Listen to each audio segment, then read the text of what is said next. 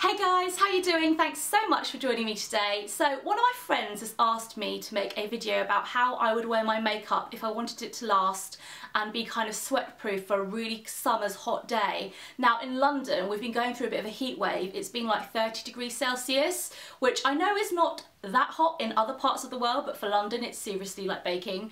It's really hot on the tube and just going into London and everything, so it's the perfect opportunity to make this video. Now it's, I think, the first time I've done this kind of thing, so I'm not going to do my makeup and talk because I don't think I could do two things at once, so this is going to be kind of like a voiceover, but hopefully with practice I'll be able to do that at some point. I must quickly say that this is literally not a makeup tutorial of any kind. I'm not a makeup artist, I'm not a professional, it's just an ordinary girl putting on her makeup how she would if she'd wanted it to last the whole day and be sweat proof. So if you'd like to see how I ended up with this face, keep on watching. I've just moisturised my face with Una Brennan's Rose Hydrate Cream, and I need some sunscreen today because it's really sunny, so I'm going to use Clinique's Super City Block. This is 40 SPF. This is really great. I've been using this for years, and you can see it's going on quite light and quite white, but once you rub it in, it kind of like meshes into the same kind of colour as my face. It's super light, it's very sheer. You could just wear this on its own as a tinted moisturiser, but I'm going to use it today as a primer underneath my foundation, just to help my foundation stick to my face. I've been using this City Block for years. Where I work in this city, I'm quite exposed to smog and grease and general pollution, and it does protect me, so I absolutely love it. Also, it's great that it's a mineral sunscreen, so if you're allergic to chemical sunscreens, you might want to check this out. Clinique make this in 2 SPFs, 40 and 25. For foundation, I'm going to use Chanel Vitalumiere Aqua, just giving it a quick shake because it's quite liquidy in the bottle. Going to apply this with my Sigma Kabuki brush, and I'm literally just going to buff this in very thin layers onto my skin. Now this is a gorgeous foundation. It's one of my top 5. It's very skin perfecting, it's ultra light, it's very natural, especially like on days when it's super sunny and bright. Like bright light can be quite harsh on the face, so you want to look very natural, and this is definitely the foundation to go for. I would say it's a semi-matte finish, so perfect for say normal to combination skins. I'm slightly dry and can get away with it. I feel like when I want my foundation to last a really long time, if I apply it in thin layers and kind of sandwich it down and really buff it into the skin, it lasts much longer than if I just apply like one thick layer. And for concealer, I'm going to take Maybelline's Age Rewind Concealer. I love this concealer, it's great for every day.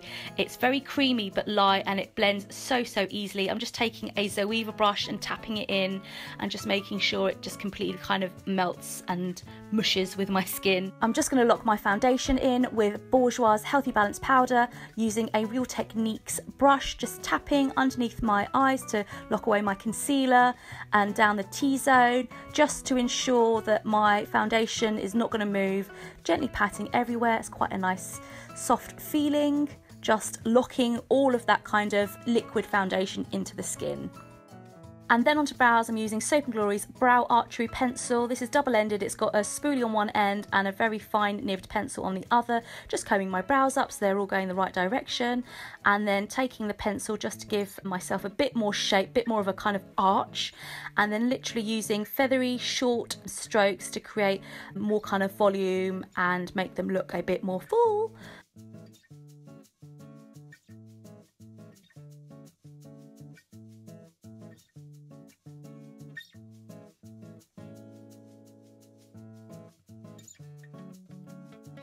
And I'm just combing through just to make the pencil look less harsh, and now I'm just going to do the other side.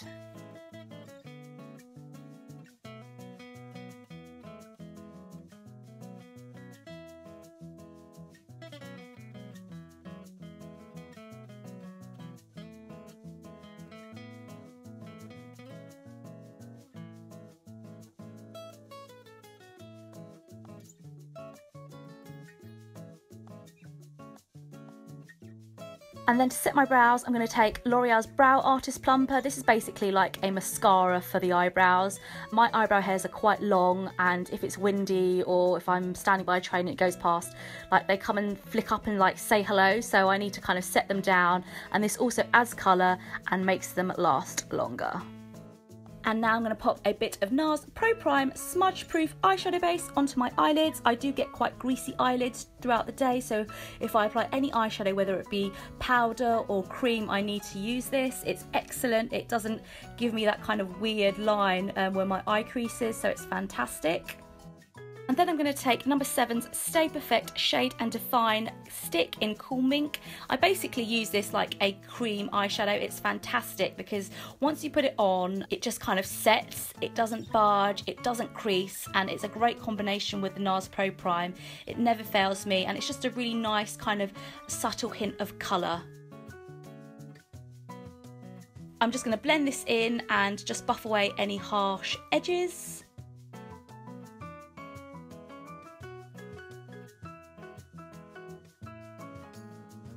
And then I've got another stick, which is the same, but in the shade Coffee Bean, and I'm just going to line my lash line.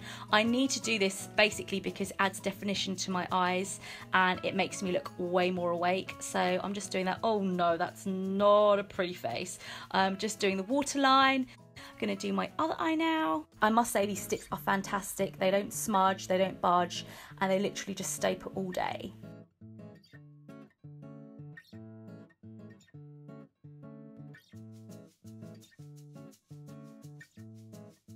Next up, I'm just going to curl my eyelashes. This is a really old heated eyelash curler I got. I don't think they sell it anymore, but I don't think I could live without it, so I'm extra careful to look after them. And now I'm going to pop on some mascara, and today it's going to be Maybelline The Falsies, just rocking the wand at the roots of my lashes to make them look thicker and lengthening out my lashes. I love this mascara. It really does kind of open up my eyes and just coats each lash like beautifully. I've got the waterproof formula, which is what you're going to need if you want it to be kind of sweat proof. It won't kind of smudge or budge. It's really, really good. I'd always go for waterproof because I am a contact lens wearer and it can always get messy when I'm popping them in my eyeballs. I forgot to pop some 8 Hour cream on my lips earlier. I should have done this when I put moisturiser on. I'm going to be wearing a matte lip later, so I just need to make sure that my lips are kind of prepped. So just dabbing a bit of this on. And now I'm going to take a bit of MAC's Give Me Sun Mineralised Skin Finish Bronzer. My friend Dawn gave me this and I've not stopped using it ever since. It's really, really nice. Also, it's really pigmented, so you don't need a lot. I'm just taking this on a Real Techniques blusher brush and just really kind of reintroducing some colour to my face, making myself look a bit more sun-kissed. And then from my cheeks, I'm going to take this peach blush from Rimmel's Kate Moss palette. And I love this. It's so, so pretty, natural, and actually a really good colour payoff. Popping it on my cheeks. Oh, and a bit on my nose. And then for my lips, I'm going to pop on Bourjois Rouge Edition Velvet Liquid Lipstick in 4 Peach Club. I love this colour. It's a really bright, orange, happy kind of colour.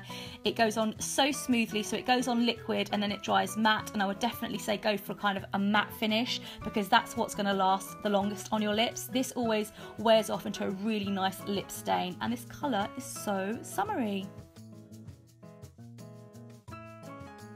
I'm going to set all my makeup down with Urban Decay's All Nighter Makeup Setting Spray. This stuff is just fantastic. It really acts like kind of like a film, like cling film, gluing everything down to your face, and I just love spritzing. So relaxing. So that's the look, guys. This is my version of a long-lasting sweat-proof makeup that I can totally rely on to last me throughout the day, and I really must say I love this lip. It's so gorgeous, it's so summery and bright, and it just adds a bit of pop and colour and life to my face, so absolutely love it.